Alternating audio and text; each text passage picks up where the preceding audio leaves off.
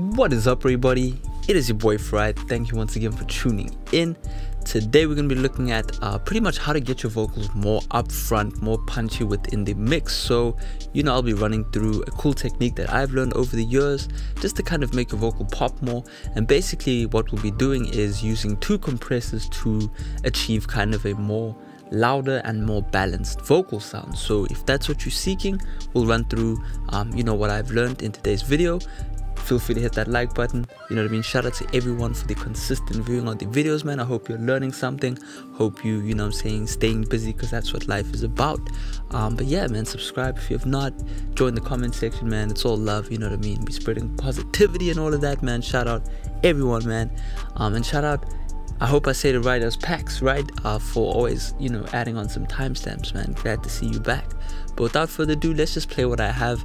This example is from this is not really, somebody did comment correctly. They say that doesn't really sound like a Gunna Young Thug style template, but more like a Cardi style. So whatever it is, we'll give it a bash, and then I'll break down these two compressors I'm using. And these are some free alternatives, so I got your back if you are looking for some free options as well. So let's get into it. Check my watch, it's perfect time. Ain't no snake, but I'm so slime. On the plane, let my seat recline. That's my girl, and she a dime. Yeah, icy watch, yeah, icy chain. These girls they rock, and they know my name. We ballin' hard, coming back again. Ain't no snake, but I'm so slime. Alrighty, so there you go. That's pretty much the vocal we got. It's nice and loud, it's aggressive, and yeah. So essentially what I have right here are these two compressors. So what both of these, the first thing we obviously want to do is a bit of EQ. You can go and check out the full breakdown of this video if you're interested in learning how to EQ and DS and do all that stuff. Hopefully I will remember to link it in the description. But yeah.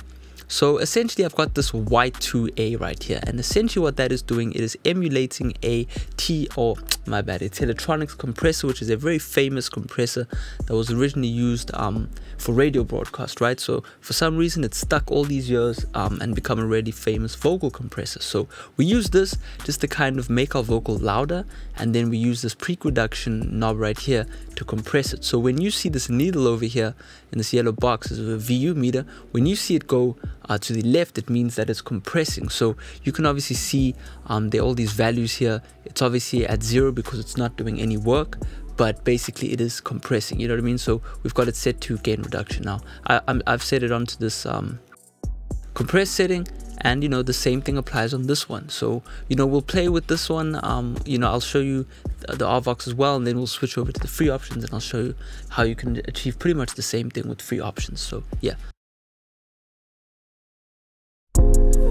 Check my watch, it's perfect time.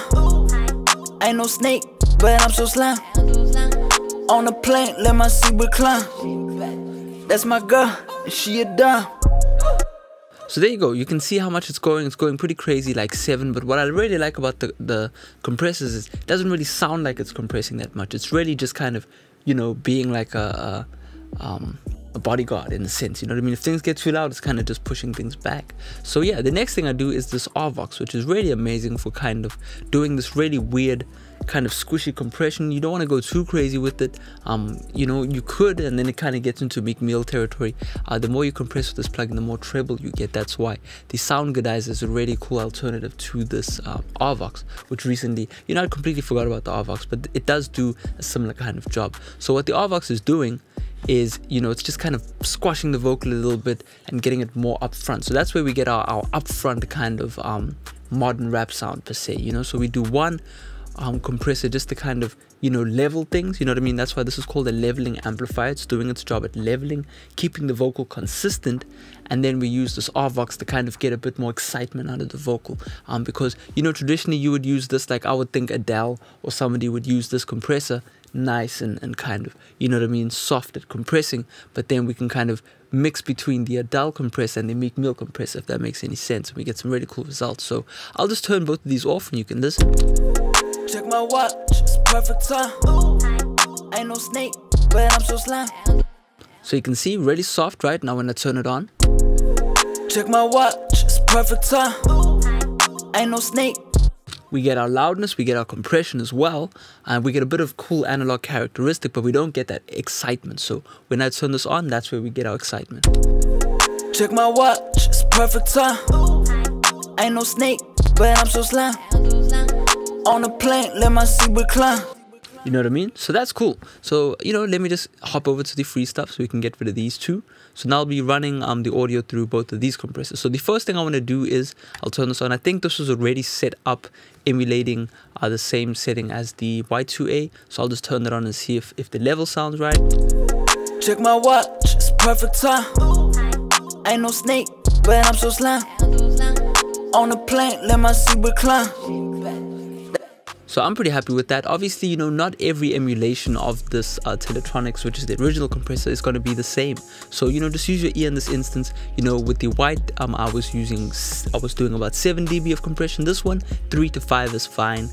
This is a free compressor, you know, so I'm guessing the graphic might not be as detailed because, you know, when something's free, you don't have as much of a budget to work on it. So that's doing the job, right? It's compressing and it's getting that loudness there. So that's cool.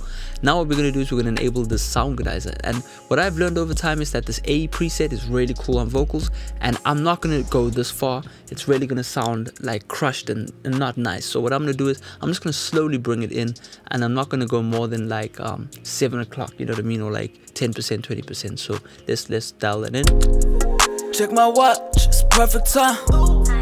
Ain't no snake, but I'm so slime. On the plane, let my seat recline. That's my girl, and she a dime. Yeah, icy watch, yeah, icy chain.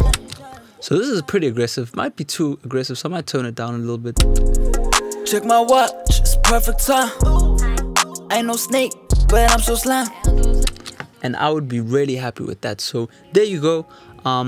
You know, I'm gonna leave the link to the video archive link that I have for this compressor pack. You just want to go and grab the Modern Lost Angel. Unfortunately, these won't work for Mac. Sorry, Mac users. Hop on that Windows gang. You know what I'm saying? But yeah, SoundGoodizer, you can just load that up. So, you know, you're good to go and get those upfront punchy vocals. I hope you learned something in this video.